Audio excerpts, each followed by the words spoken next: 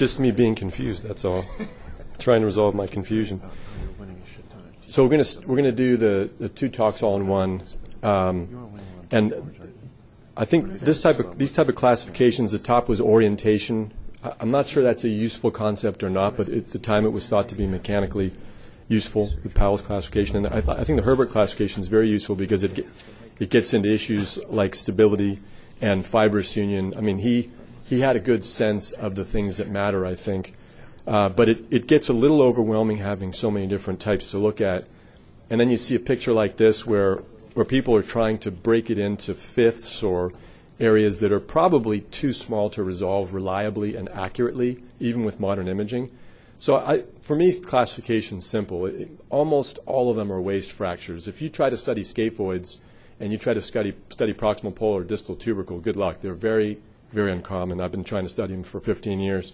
And even the waist fractures aren't as common as we think. But most of it's waist.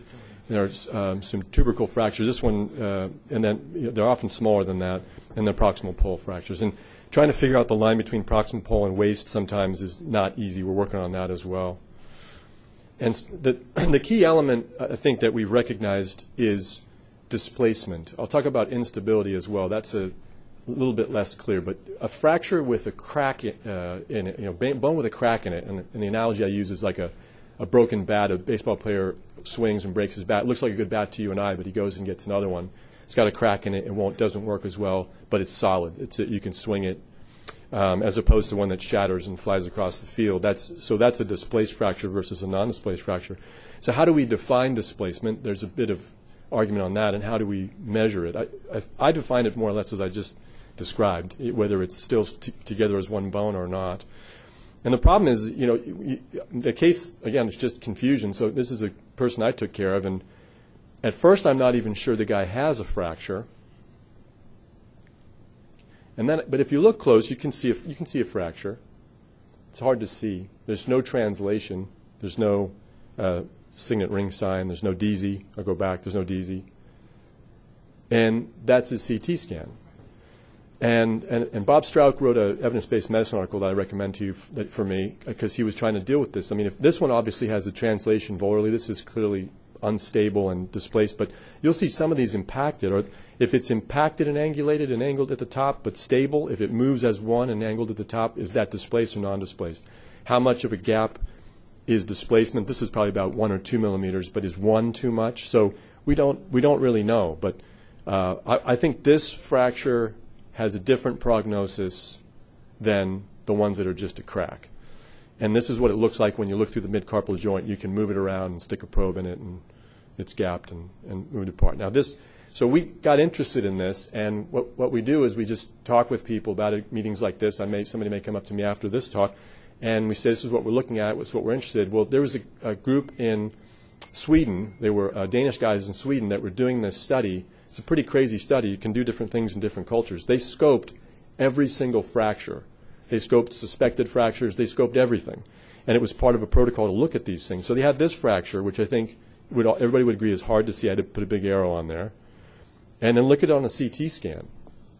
I mean, that is very hard to see. And it's a decent cut. Maybe there are other cuts. And then you open up, and then there's cartilage intact here, and you can't move it. So I think that counts as a non-displaced fracture. And then here's one.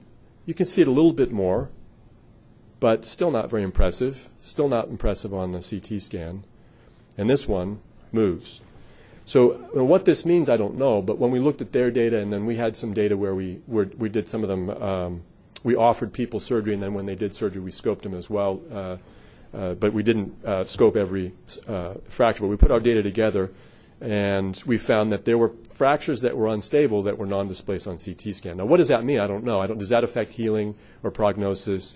Does that guide treatment? Nobody knows. That's a totally unanswered question. Personally, if I see this on a CT scan, I'm going to recommend non-operative treatment. But there is this issue to be resolved. So I think the classification is relatively straightforward. We're mostly talking about waist fractures. The distal ones are mostly the tubercle, or they're different from the distal waist. And then the proximal polar are an unusual type of fracture that we're not sure right where the cutoff point is. The displacement is the most important factor. in union and prognosis, but we don't have a reference standard for displacement, and we're not sure how to define it and how to measure it. The best we can do is CT scan in the plane of the scaphoid, but even that isn't perfect. The next step, we're looking at whether we could see movement on a fluoroscopy. So we're starting to enroll people and get a CT scan as sort of the reference standard, not doing scope on everybody, and then putting under the fluoro in the office and seeing whether we can see it move. Only enrolled 1 or 2 patients in that, but that's the kind of things that we're thinking about. And then it's a long way off from deciding what that has anything to do with prognosis.